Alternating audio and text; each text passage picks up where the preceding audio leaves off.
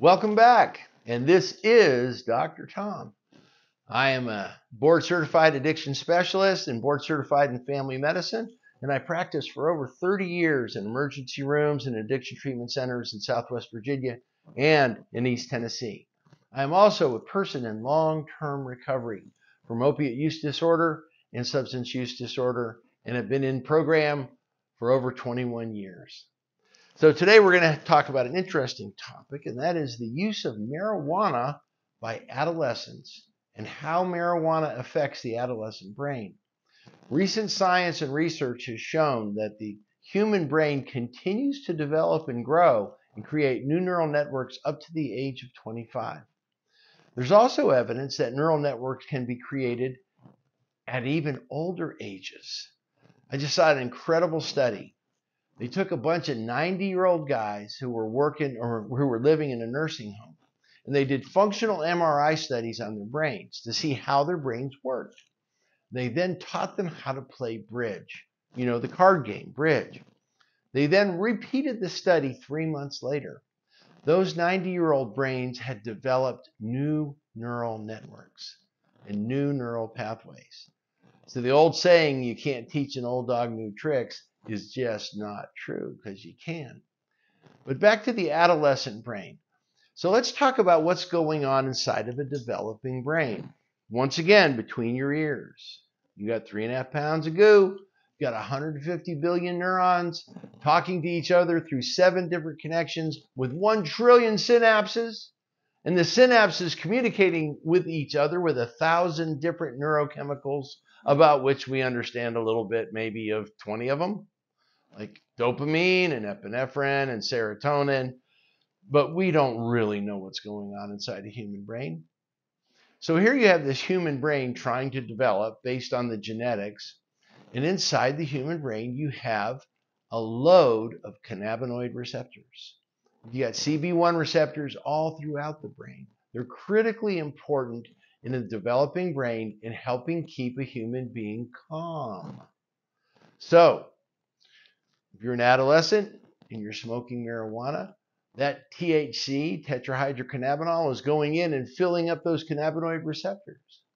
Well, when the cannabinoid receptors are filled, they send a signal back to the cannabinoid factory saying, hey, guess what?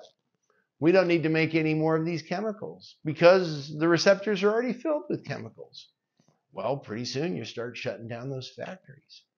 Pretty soon your brain starts rewiring itself and saying, well, if we're going to have all this exterior, extraneous, outside tetrahydrocannabinol flowing into our brain, we don't have to make a cannabinoid system. And it literally adversely affects the structure and the development of the adolescent brain. So there are 5 things that it does specifically to the adolescent brain. Number 1, and this should be evident to anyone who's ever smoked marijuana in high school, it adversely affects academic performance. Like who knew, right? Yahtzee. You smoke weed, your grades go down. They also go down because you're having an adverse effect on memory and processing speeds. You can't process things quite so quickly, which is why you should never, ever smoke marijuana and drive a vehicle. Now, I never advocate for the use of any mind-altering substance. I'm a true believer that the brain has everything it needs to function normally, and that we shouldn't add anything else to the brain. And remember, anything that affects the brain is a drug. So there are certain things you can do that are beneficial to your brain. You can eat healthy. You can exercise. You can get out in the sun. Did you know that sunlight is a drug? Music is a drug. Be careful what drugs you ingest. So it also has a negative effect on short-term memory. You can't remember what happened 5 minutes ago. It also has an effect on short-term memory. You can't remember what happened 5 minutes ago. Wait a minute, did I just say that?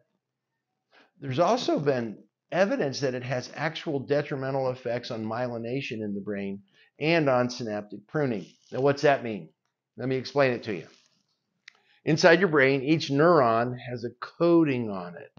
The coating helps the neuron function properly. That coating is called myelin, M-Y-E-L-I-N. Now, if you have problems with myelination, you have definite problems inside your brain. For example, there's a lot of diseases that involve demyelination, like multiple sclerosis and Lou Gehrig's disease. And these can be really devastating. So if the marijuana is actually causing issues with demyelination, that's going to cause a structural problem inside the brain. So anything that affects the brain is a drug. My recommendation is that you allow your brain to grow and develop normally without adding any extra chemicals to it. So adolescents should not be utilizing marijuana, CBD, CBG, Delta-8, Delta-9. Do yourself a favor. Let your brain grow and develop normally without additional chemicals. Thanks for joining us. This is Dr. Tom. If you like this content, please hit like, comment, subscribe, ring that bell, share, and check out the suggested videos if you would on the way out. Thanks again.